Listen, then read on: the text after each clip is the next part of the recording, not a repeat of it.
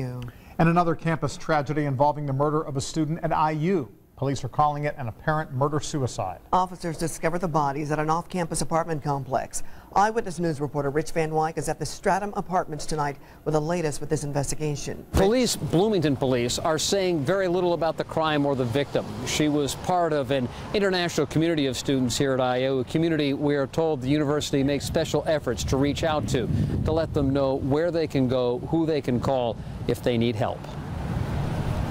The deaths occurred in an off-campus apartment complex. Police suspect the 20-year-old man hanged himself. They found a 21-year-old woman nearby, apparently stabbed to death. Residents told me they didn't know the pair and heard nothing out of the ordinary last night. Bloomington police aren't providing any additional information. The pair's relationship, a possible motive for the murder and suicide, whether police were called to the apartment before are all unanswered questions.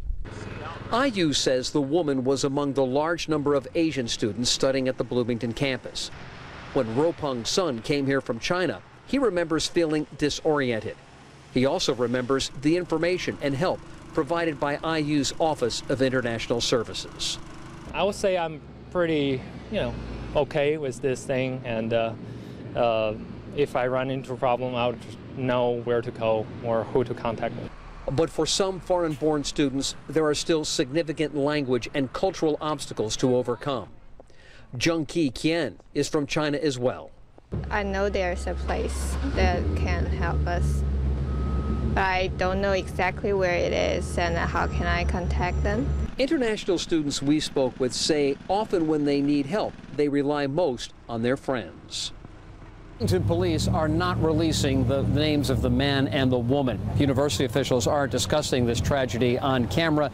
All say until the families of both the man and the woman are notified. John and Andrea?